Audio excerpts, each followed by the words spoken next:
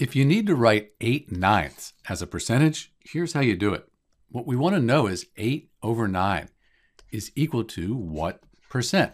And the way we do that, we divide 8 by 9, and that gives us a decimal.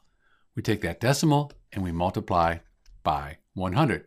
That'll give us the percent for 8/9.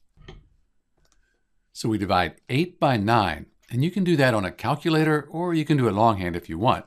And we end up with 0.888. The 8s just keep going. So we multiply that by 100.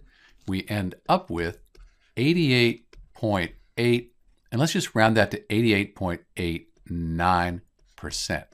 So the fraction 8/9 is equal to 88.89%, or very close. What that means is that 8 is 88.89% of 9. This is Dr. B, and thanks for watching.